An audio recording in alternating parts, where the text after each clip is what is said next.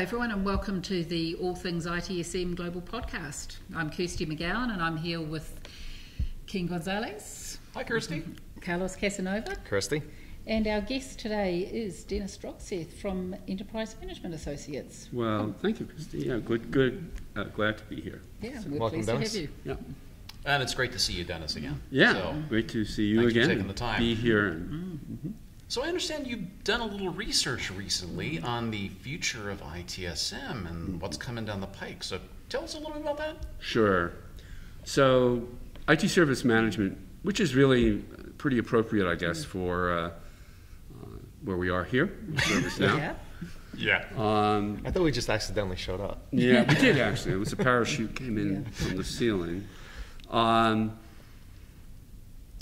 My hunch was, and the data actually proved largely true. You never know, right? The data could Yeah. be No. embarrassing, and you could look like an idiot. True. That didn't happen. So, my hunch was that there are sort of two tracks for ITSM: a progressive track and a sort of besieged, Alamo kind of Yeah, and losing battle track. right.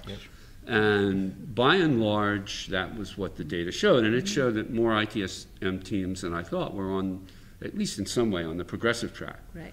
So what constitutes that progressive track? And this is also timely, I guess, given our, where we are.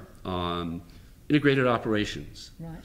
The top four strategic priorities for this progressive track were integrated operations for incident and problem management. Sound familiar? Yeah.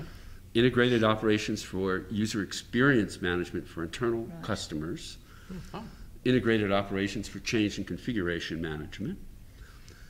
There was a fourth that I forget, but it was tied almost with integrated operations for user experience management for external, right? For partners or for customers or for.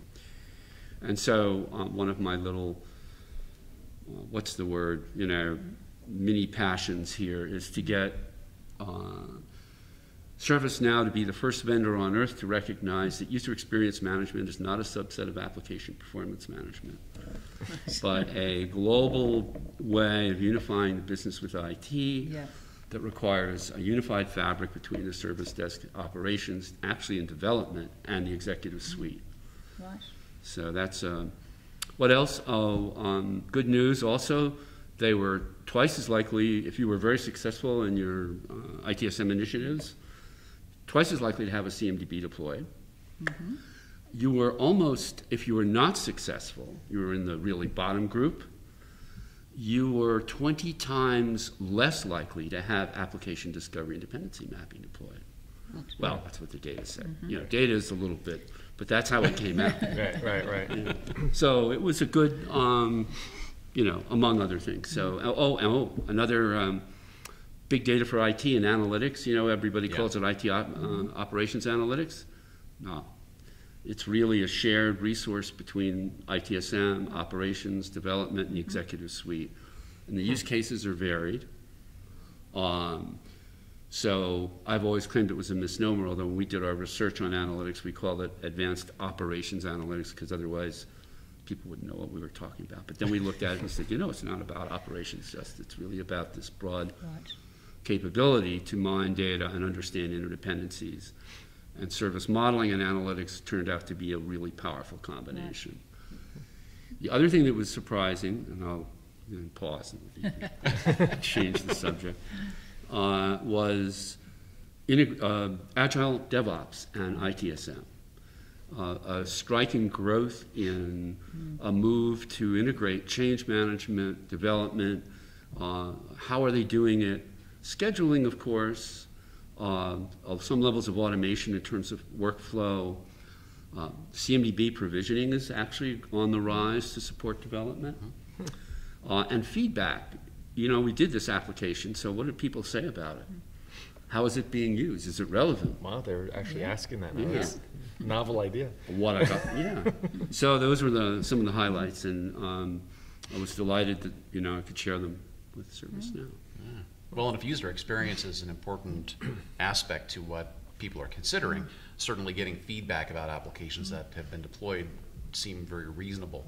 Are there any things that you're seeing that you're advising clients, especially based on this recent research, about things that are commonly misunderstood or things that they need to get cleaned up that they're just not thinking right in terms of the approach?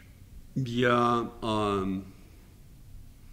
So some of the things that would naturally come out of that, of course, user experience management is a thing that's commonly misunderstood, although I think more by vendors than by IT, because of the way the markets have been defined. Yeah.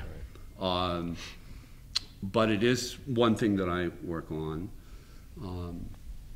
We did a book on CMDB deployments called CMDB Systems Making Change Work in the Age of Cloud and Agile. It just came out on Elsevier, very journalistic. There's some deployment, there's a Q&A that actually came from Knowledge12 or 11 or whatever from New Orleans, but it was made anonymous, and I guess I shouldn't have said that, right? So now you'll have to strike that. Yeah. It actually came from an interview we did in Lithuania many years ago. No. So anyway, very journalistic, very looking at deployment. And I think one thing that I feel is really key, whether it's a CMDB initiative or another kind of service-centric initiative or even an agile initiative, is my phrase is abhor the generic. People ask me, what's the generic answer to, how many angels should dance on the head of a pin or something like that? I say, you're asking for a generic number. Then I ask them if they're generic, and if they know anyone who is, and if their IT organization is generic. Yeah. So dialogue is key. One of the little anecdotes, something I think Carlos would appreciate. Our requirement is generally to do at least 20 stakeholder interviews associated with a deployment. Right. Understand, and not to force them into a sort of prison of context, but to hear what they have to say, to socialize what we think is the initiative, to learn from them, and actually to learn what they think about their other stakeholders, and then to document, their priorities. So we went into one environment, and this was a few years ago, and the CIO said, "Oh, you don't need to do any of those. I sent an email out last week, so it's all set." So we said, "No, we have to do that." We came back, we did the 20 interviews, and he said, could you do 40 more? Yeah. Along that line, I'm curious, you said that the original results came back and they actually segregated the internal user experience and the external user experience. And I know they're two different populations, but part of me, when we talk and we see where things are going, we're trying to blend, it's just a user experience. Sure. And a little bit more gray in terms of, so that it just handles, because some of those people are internal during their 8 to 5, but they're actually customers of that same vendor, so they're an external later. So I'm kind of curious as to how that data kind of showed that it's internal and external, and how different the experience is supposed to be from that different population.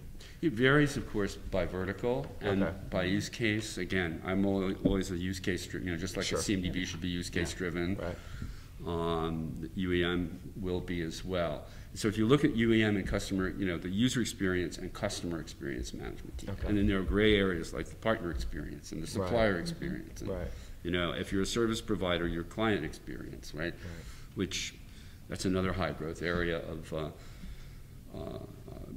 there'll be a segregation, I think, between the commodity service provider and the more partner oriented service provider. But so the teams are going to be different. Like, for instance, in the classic retail, there's an online operations group that's very interested in revenue-related data. Sure. It's very real time. I spoke to one, was actually in manufacturing, and said, I have to optimize my entire business every hour. No BI vendor on earth understands that. Right. And that was really a user experience management, included security, by the way. Sure. Right? Yep. So there have, but look at healthcare, and the personas are different. Right. So, and you really need to understand it. Once again, it's not a generic, even internal personas are different. Well, and that's kind of, I guess, where I was going. It was, how that kind of came about into two buckets, because there's different roles at different times Right. and whatnot. So it's kind of curious how that naturally broke itself out. It's a good, I mean, actually, to really look at it, it's probably about 40 buckets of different. Right? Exactly. Yeah, right. I mean, if you really wanted to, yeah. Gotcha. Well, Dennis, it's been a pleasure chatting with you this morning. I mean, hearing about that research is really interesting. So Glad, was, I think, in sympathy anyway with some yeah, of the things yeah, we've that's been true. hearing here. Yes, yeah. So, So thank you very much for your time. yeah. Thank you, Dennis. Thank you, Dennis. Thank you.